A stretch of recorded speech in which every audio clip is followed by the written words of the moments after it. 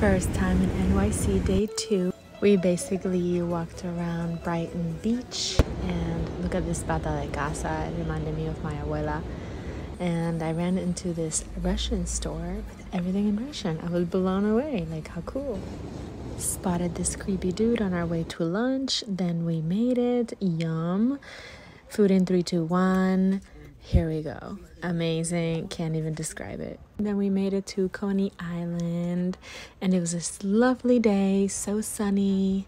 Look at me looking adorable with my camera. Then I basically ran into this movie scene with these older men playing dominoes. Like, what? This palm tree low-key made me sad and giggle at the same time. What is this? Why?